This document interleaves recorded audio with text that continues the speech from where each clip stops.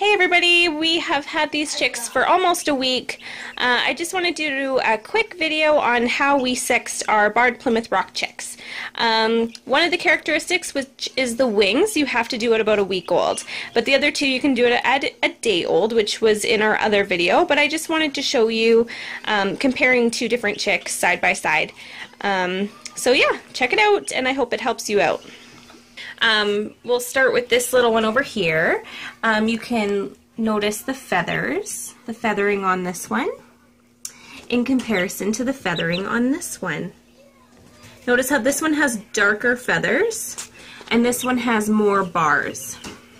Now this one is the cockerel and this one would be the pullet because it has the darker feathers and not as many bars.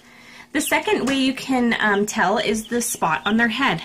Notice this one has one defined spot, yellow spot, and this one has a, calm down, it's getting a little flighty here, not so defined spot that runs kind of into the neck. And so this one is again the cockerel because it doesn't have a defined spot, and this one would be the pullet with the defined spot. And the last way you can tell is the feet. If this little guy cooperates, you can see the feet of this one are light colored. We've already banded this one, but it's light in color from the legs and the feet, which means it's a cockerel. And this one, come here baby girl, this one is a pullet because the feet are darker. The legs and the feet, if you can see that, are darker in color.